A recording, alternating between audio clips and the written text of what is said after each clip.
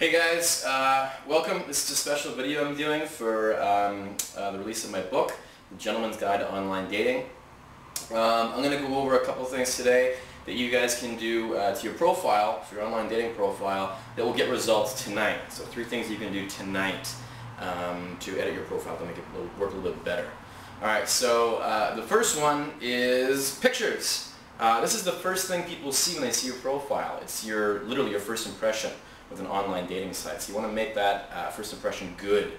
So when it comes down to your pictures, there's a couple things. First of all, a lot of dating sites are different in terms of how they use the pictures, how many pictures you can use, and that sort of thing. But the one thing they all tend to have in common is that there's one main sort of profile picture, which is usually the picture that people see when they're perusing profiles.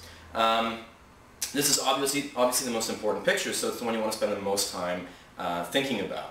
So when it comes to your profile picture, there's a couple things you can do to make it stand out from the rest. Okay? So first of all, you want it to be a picture of you. Usually I'd say just yourself, and if it's more people in the frame or whatever, try to make it so the focus is on you, so that people perusing will know that it's actually you and not someone else in the picture.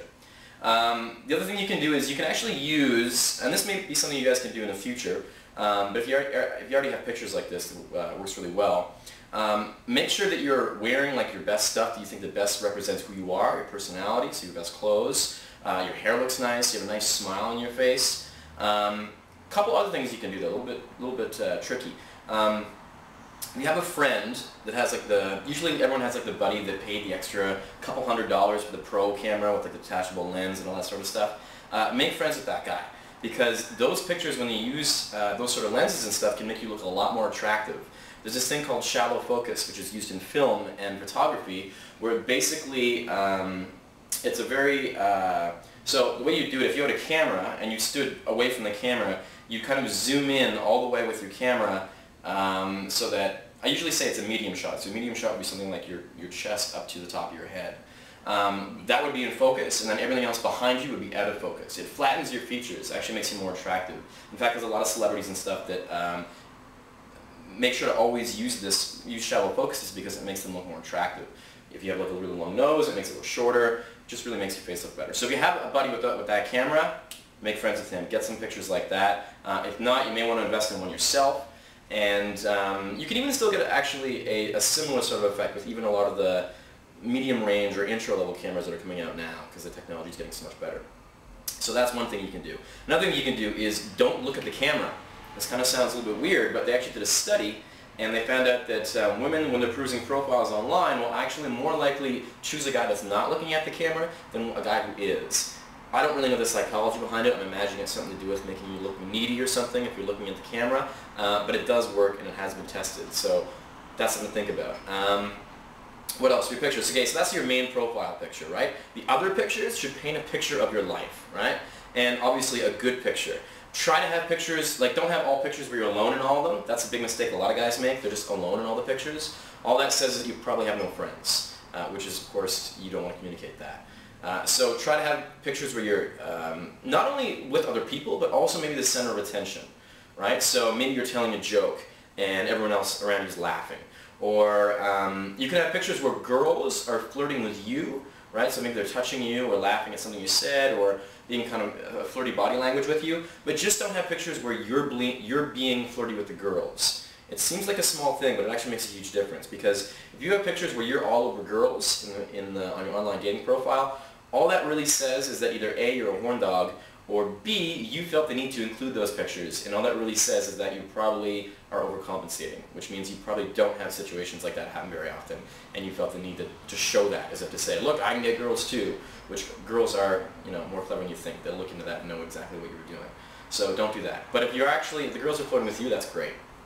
I'd actually stage photos sometimes when I'm with friends. I started bringing my camera out, and what I do is I'd hand the camera off to someone else, and I'd say, hey, let's get a picture of us together, but let's not make it seem like we're posing, let's just make it seem like we're in the middle of a conversation. So what happened was someone would take the picture, and we'd all act like we're mid-conversation, but what I would do is I would make it seem like I'm telling a joke or a story. So when the picture came out, it looked like everyone's laughing and having fun, and I'm the one who's sort of telling a story and was responding to that. A little bit tricky, but it can work well if you get one of those pictures.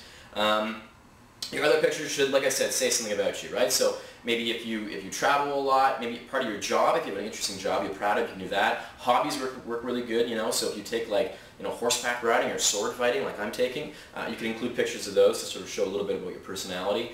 All those things work great. Like I said, it should paint a picture of your life. When the girls look at these photos, she should think, wow, this guy's really interesting, he does all these interesting things, or I can see myself being with this guy doing these things, or, you know, being a part of his life, that's right? Alright, so that's the first thing, pictures. The second thing is your profile. The biggest thing about your profile, and when I say profile I mean like all dating sites have a little section. It's basically, sometimes it's called About Me, or they ask you questions in order to get this sort of information about yourself out onto the profile. The biggest mistake that guys make is that it's boring, right? And the way that usually comes about is that they take it really seriously. So they say the serious things about themselves in terms of, you know, I'm just on this dating site because I like to meet a girl like this, I want a girl like that, and, you know, I'm like this, I live here, and these are the things I do, it's my job, my friends are really important, this is what I like doing in my free time. And it's like, it's true, and it's, you know, at least they're being honest, but the thing is, it's really fucking boring. And women are going to read that, and even if, you know, you're an attractive guy, you've got great pictures, what you're saying in your profile is, I guess, you know, good in the sense that you have a good job and lots of friends and a cool life, she probably still won't message you just because you don't give an emotional reaction. And that's sort of the biggest thing when it comes to your profile. You have to evoke an emotional reaction out of her. She has to read the profile, get a reaction from it, be like, oh my god, that's so crazy that he said this, or that he's like that, or that, you know, he's like this, that now I need to message him based on that, right? So the way that I do it, you can do it a number of different ways. There are literally thousands of ways you can write a profile. But the ways that I find the most effective is using humor, usually. And the way that I do that is that I try to give off the impression that I'm not taking the dating site seriously. Because what does it really say if you write your profile very seriously? What does it really say about you as a guy if you had to resort to doing that? It usually means that you have trouble meeting girls in real life. The fact that you have to take a dating site seriously means you don't have options outside of that. And that's not really something you want to communicate, right? So it's better, you're better off usually taking the attitude of, I don't need to use this dating site, I don't need it whatsoever, but I'm just doing it because it's funny, or to fuck with people, or for my own, you know, self-amusement, right? So that's the way that I kind of take it. I think that's the best way to do it. You can do it other ways, but this is usually the way that gets the most, you know, the best reactions.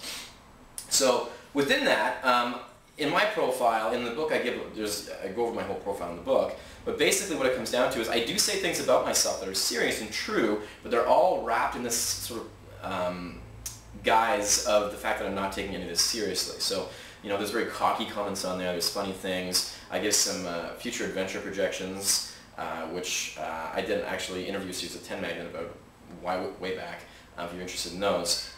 Those things all work really well. What I will tell you is for your profile, what you want to do is have these little snippets that give an emotional reaction. So things you can do, for instance, are, I like to give off or describe an adventure that I would do, right? And usually the best way to think about this is if you had all the money in the world, like let's say you just had millions upon millions of dollars, hypothetically, what would you be doing with your life?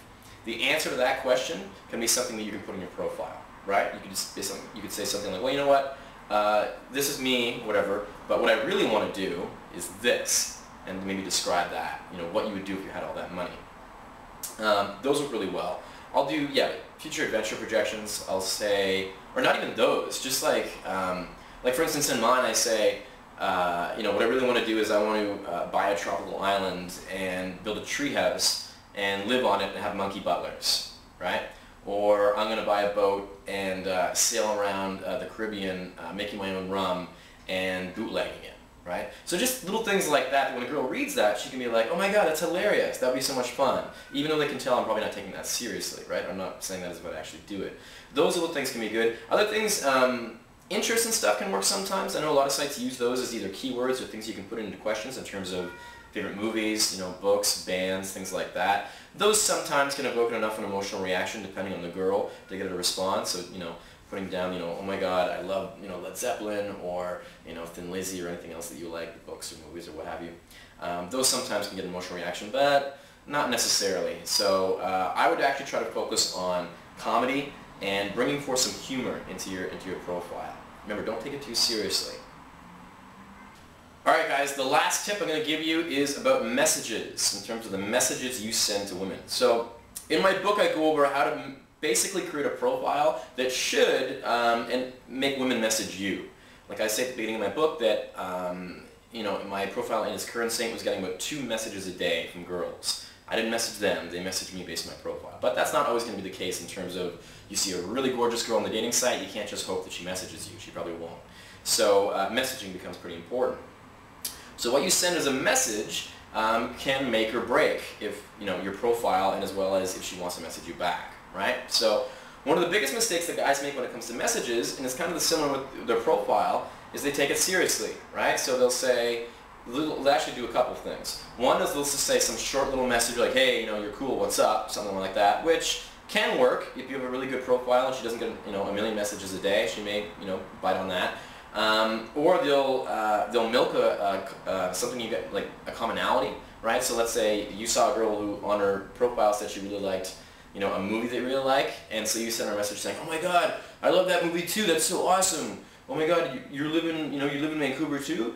Where do you hang out? Something like that, right? Not very good. The thing is, if you are going to, it's not to say you can't use commonalities to start a message. By all means, you can do that. But you shouldn't just milk the commonality. What you should do is actually say something. Make an observation based on that commonality about her, right? So for instance, let's say, you know, for me, for instance, I would always message girls that in the profile in terms of where they were from, if they were originally from the same place that I was from, so the East Coast of Canada, I would always jump on that commonality because that's fairly easy, and I imagine you can use that anywhere, anywhere in the world if they're from the same area as you're from. So what I do is I'd say, oh man, you're from New Brunswick as well? Wait, let me guess, you're from Fredericton. You have a Fredericton kind of vibe. Fredericton being a kind of like boring kind of city in the place where I'm from. So, of course, as soon as I say that, that evokes an emotional reaction. She's going to feel either the need to defend Fredericton or tell me that she's not from Fredericton. She's not, right? So that works really well. But you can do that with anything. The music she listens to, you know, the movies she likes, even other things like her color of her hair, the way she dresses, or anything like that. You can use that to your advantage by making an observation based on that commonality. Not that you're going to make a commonality based on the way she dresses, hopefully. With yourself, but you can use all those things as long as you make an observation about it. Personally, I find the best messages to send to girls are basically really crazy things that I envision doing that I'm inviting her along to do. Right? So for me, for instance, I'll give you guys 2 examples right now you can use tonight. One of them I said quite a bit was, hey, I was thinking of robbing a bank tonight and driving down to the ocean, you know, fleeing from the cops, driving down the ocean, driving off a cliff and faking my own death. Are you in? P.S. Don't worry, we'll have scuba tanks in the trunk, and you should probably bring some snacks because we might get hungry. Just don't bring any egg salad sandwiches because those smell like farts. Gross. Alright. So a girl reads that and she's like, what the hell is this guy talking about? We're going to go rob a bank and then drive into the ocean and fake our own deaths? Obviously I'm joking here, but it should create enough of an emotional reaction for her to be like, oh my god, that's hilarious. I'm so in. I can try stick shift or whatever, you know. She'll usually play along with that, I guess, role play, right? Another one that I used to use a lot is I'd say, hey, you know what, I just saw this pirate ship downtown. I live in Vancouver, so it has this wharf, right? So if you guys live in a place that has, you know, the ocean next to it, or I guess a waterway, you can use this. I'll say, hey, I just saw this really cool pirate ship in the harbor downtown. I'm totally stealing it tonight. I need your help, though. How good are you at picking locks? And also, can you drive a ship? So even something simple like that, you're like, oh my god, you know, or maybe, I'll even maybe sometimes add on to it, like what we'll do is we'll take it, we'll steal it, we'll sail down to California, and then drive to Vegas and rob a casino, or something like that, right? It's weird how illegal activities seem to factor into my adventures a lot. Anyway, but you can say something like that. Now what usually happens is she'll play along with that role play for a couple messages, right? So she may say something like, oh my god, totally, I'm in, I can, you know, I'll bring my, my bolt cutters and it'll make it a lot easier, something like that. So what usually you can do is you can play along with this role play for about 3 or 4 messages, maybe 2 or 3, and then at that point what you're going to do is you're going to say, you know what, in the message you're going to say, you know what, you're pretty cool, playing email tag on an internet dating site is a pretty lame form of communication. What's your number? I'll give you a call. You could say that. Sometimes I'll preface the call with saying something like, oh man, the most hilarious thing just happened to me, I have to tell someone. What's your number? I'll give you a call in 10 minutes. So 10 minutes is the question, right? Not can I have your number, but is 10 minutes a good time to call? So it says a little bit there, right? So those work really well, and those are really easy ways to get a girl to respond back. I actually set up fake profiles as women and realized that girls get, at least attractive ones, get messaged sometimes over 100 times a day, right? So you really have to make your message stand out. Just saying some blurb about who you are usually is not enough to get her attention. So you want to, factor that into it. Anyway, guys, those are my 3 tips for tonight. Hopefully you guys got something out of this, and keep an eye out for my book coming out next week, Gentleman's Guide to Online Dating, and yeah, let me know how you guys like it. All right, thanks a lot. Bye.